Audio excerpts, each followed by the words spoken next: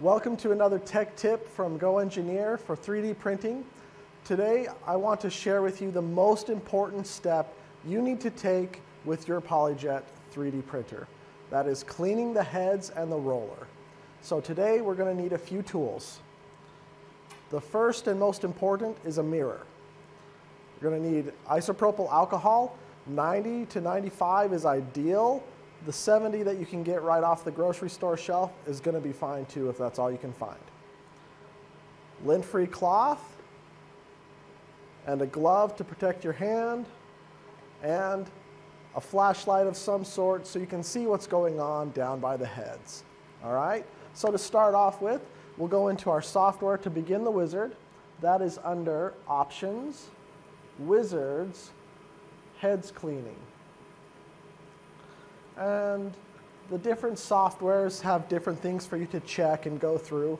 Just follow the instructions and it'll walk you right through it.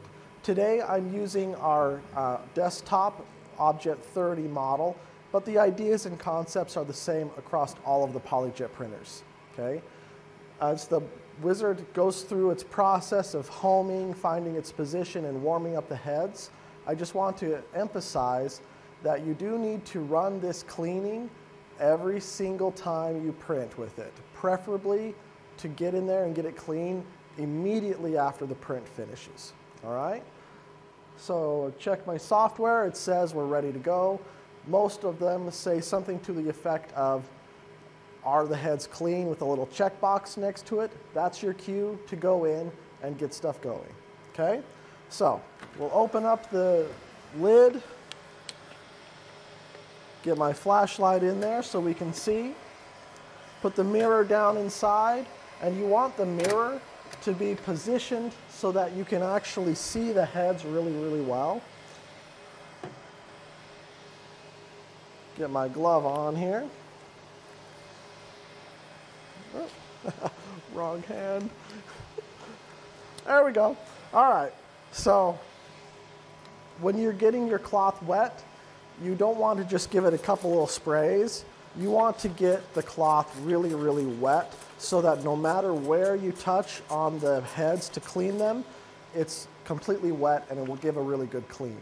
Just to show you what we're working with underneath here, we've got our two heads and the roller is further back and we need to clean all of those.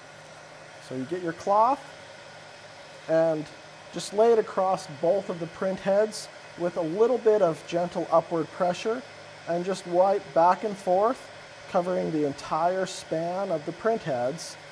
And just make sure you're not catching the corners too much. You don't want to rip off the tops of those heads.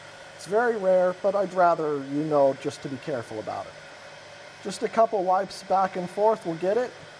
Then you reach all the way under to clean the roller. Roll it, clean it, roll it, clean it, roll it, clean it, all the way around so you get the entire surface of that roller. Once you're done with that, then we need to make sure and take everything out. Cloth, flashlight, mirror, you'll only forget that once.